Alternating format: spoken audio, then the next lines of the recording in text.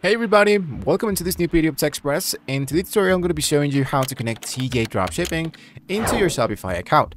It's actually really simple. What you want to do first of all is to make sure that you already have the actual, let's say, your Shopify or your very first store into your actual Shopify. In my case, I already have this online store, so you're going to be seeing something like this. You're going to be seeing that you actually have your dashboard here into the left pod, and you have the actual applications. This is what we wanted to get started with. Focused into apps. Inside applications, you wanted to go into recommended apps or app and sale channel settings. So this one should be taking you into this element that says Shopify App Store. Inside the Shopify App Store, you can see there's actually a lot, but truly a lot of applications that you can choose to get started and to optimize your actual Shopify store so you can get more resources and much more of that. So if you wanted to make some dropshipping stuff, you wanted to type here into the keyword section CJ Dropshipping, and automatically it's going to be appearing the CJ Dropshipping. Here is actually more dropshipping suppliers if just in case the CJ Dropshipping is not enabled into your country. For example, we have Visas, we have Dropshipment, we have SendDrop, we have Profit, we have AutoDS, we have Dropshipper. You just want to make sure that this one has a free plan available, so you don't have to pay for a monthly basis plan or whatever. So you want to get started with like a free version of that. So once you locate your actual application, what you want to do is to look out for add application. So after that, it's going to be popping up this new section that we need to, of course, to grant the access of Shopify to install this application. So you want to do install this application, and automatically it's going to be already been installed.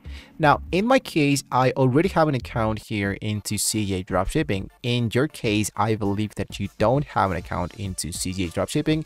The process to do that is to just go into register here. You want to add your email, your basic information, the confirmation of your email, and you're actually good to go. After you create an account and you hit into authorize, I'm going to hit now into confirmed. In my case, I just wanted to go into sign in. In your case, you wanted to sign up.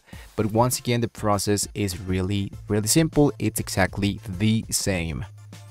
Once you have successfully signed in, it's going to appear in authorization success. So that means that my store is now been, let's say, enabled to add products directly into my actual, from my CJ Dropshipping account into my actual Shopify. And to prove that we have already successfully done that, you wanted to go into the brand logo, you click there to the upper side, and you can start to look out for some products. So I do have the all categories.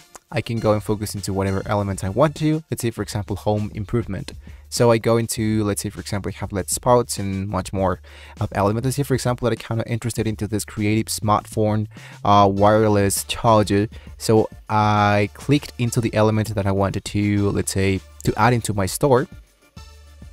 And we can see all the information about the product. We have the title, we have how it's going to be charging, the actual product price, the colors. Here's the pre-order inventory. This is about the quality supplier, has an actual great service, shipping speed, the item as described, shipping from, and the quantity and all of that. So you want to just make sure that this actually is like the right product to sell into your store. If you are okay with the actual element that you're seeing, then you can go into the one that says add to queue if you wanted to add more than just one product. If you don't, you wanted to go directly into list. So here into list, what is going to be happening here is that it's going to be appearing here the element to add your actual store. In my case, here into store, you wanted to make sure that your Shopify store is already been enabled, and add the charge text, ship from, ship my order most to. You wanted to add the store, the country where you are going to be receiving a lot of orders, and there we go. So now we have the collections, the vendor, and here are the variants. Now here into the variants, it's going to be appearing here the RRP. The total dropshipping cost is $13. So if you wanted to earn money, you have to sell this product a little bit more higher than the dropshipping cost, which, let's say, if you don't know how to calculate that, you don't have to worry about that. Just choose recommended listing price, and automatically it's going to be appearing these prices for yourselves into all the variants.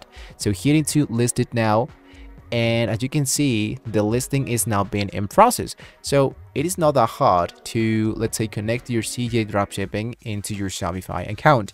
And just to make sure that this one has been now enabled, has now been successfully done, is to go back into your Shopify, and inside your Shopify, focused into products. Here into products, you should be seeing now that your actual element is now being enabled there. So as you can see, I do have a lot of dropshipping stuff, but here, this is the one that we have added automatically and run this into this tutorial.